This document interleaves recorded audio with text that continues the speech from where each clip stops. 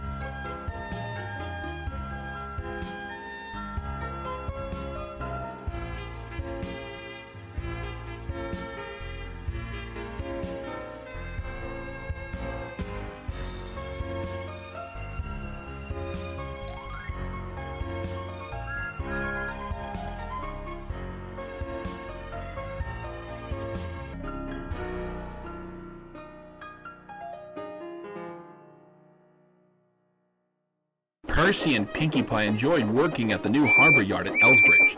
They shunted cars full of stone for the workmen that needed them for their office building. Toby and Applejack helped on occasion, but sometimes the load was too heavy, so Percy and Pinkie had to do the work alone. Sometimes Thomas and Twilight would come by to see how the work was progressing. Well done, you guys. Sir Topham Hatt is going to be very pleased when the new office building is complete. Oh, I can't wait for the ribbon cutting ceremony next month. It's like waiting for the opportunity to host an important party you're a part of and can't stop thinking about it? How'd you know how excited I am? Just a hunch. An airfield was not too far away from the harbor. Percy and Pinkie had been hearing the airplane zooming around all day. But the loudest of all was a helicopter.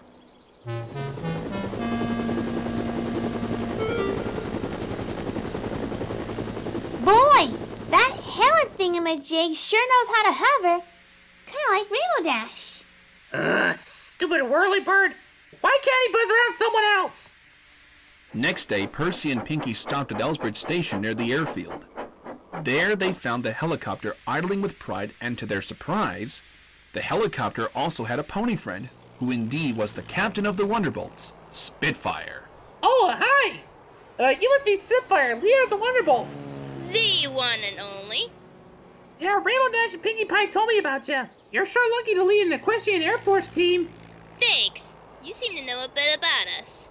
Well, I don't know about all of it, but I still got a ways to go. Say, is that your helicopter? Why, yes he is. He's also a new friend of mine. Hello, chaps. My name is Harold, and Spitfire here is my pilot. Who are you? And who is your pony friend? I'm Percy, and this is my pony gal pal Pinkie Pie. She just loves making new friends. Yeah, I do. Nice to meet you, Harold. Wow, what great arms you have on your roof. Why, thank you. They are very nice arms. With these blades, I can hover like a bird.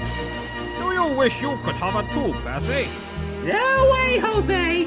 I'm the kind of guy who likes to keep my wheels on solid ground. Well, I think railways are very slow.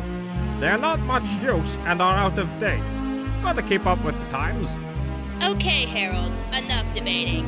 I gotta take you on another test run. Soon Spitfire started Harold's engine, whirled his arms, and buzzed away into the sky.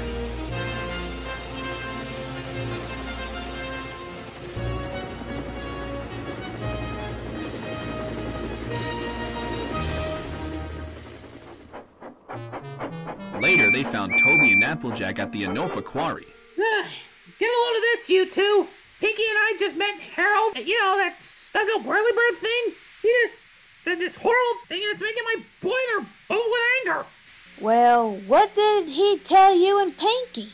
Well, if you need to know, the jerk called me slow and out of date.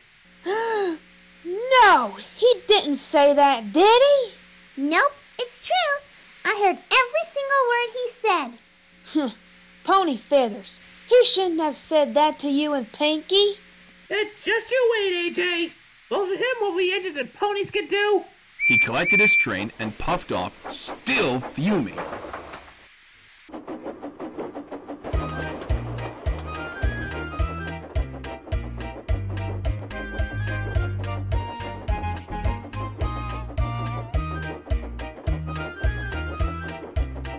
As they passed a watermill, they heard a familiar buzzing. Percy, look! I see Harold above us. He and Spitfire aren't very far. How about we race them to see who's out of date? Once and for all.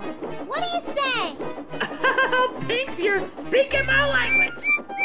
Soon, Percy was pounding the rails while the cars screamed and swayed. Holy Jimmy Jabas! And there was Harold and Spitfire. When they saw Percy speeding along, they knew suddenly that they were being challenged, that the race was on. After him, Percy! Don't let him get away! Percy had never been allowed to go fast before, but he didn't care. He was having the time of his life. Faster, Pinkie, faster! Gracious, I can't take this anymore! But it was no use.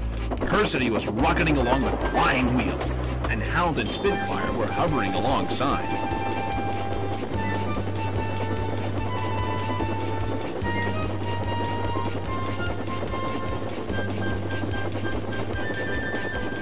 Meanwhile, Pinkie Pie was working hard with all her might. Way to go, Percy! We're going faster! Hey, we've got ahead of them! We're going to win! Further up the line, a distant signal warned him that the wharf at Elsbridge Harbor Yard was nearby. Make with the amming sleigh on the ink spray, please! Soon, Pinkie was carefully checking the train's speed.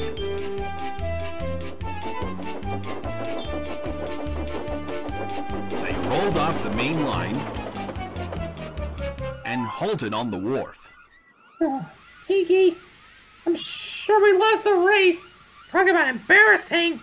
Oh, this is so hard, Reggie.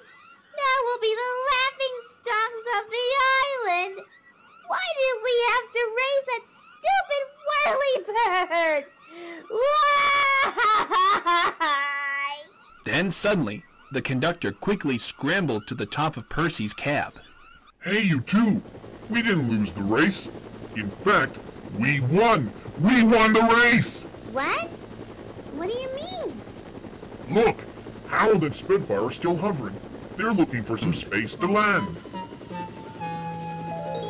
Listen to this, boys. Here's a song especially for Percy and Pinkie Pie. Said Harold Helicopter to our Percy, you are slow. Your railway is out of date and not much use, you know. But Percy, with Pinkie's help, had did the trip in record time, and we beat the helicopter on our own branch line. Percy and Pinkie loved the song the conductor had made.